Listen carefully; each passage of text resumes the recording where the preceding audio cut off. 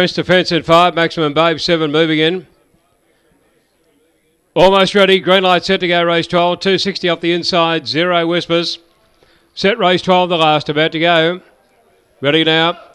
Racing 0 Whispers on the inside began okay. Alana's Gem going through fast. Brazilian Bray early as they turn to the back straight now. Brazilian Bray had it narrowly. Brazilian Bray went clear to the back straight now by a length and a half to the good of Cracker Jack Doug over on the inside. 5 lengths away then came Alana's Gem going past it. 0 Whispers on the inner, followed by Tat Toby. Then French Defence and well back now Kenya Sassy and Maximum Babe on the turn though. Cracker Jack Doug the leader. It shot clear and Cracker Jack Doug won the last by 3. 0 Whispers third home. Brazilian Bray, Alana's Gem and French Defence were next, and they were followed by Maximum Babe. And back near the tail would have been Tat Toby, one of the last to pull up. And the time in the last is around 30 and 57.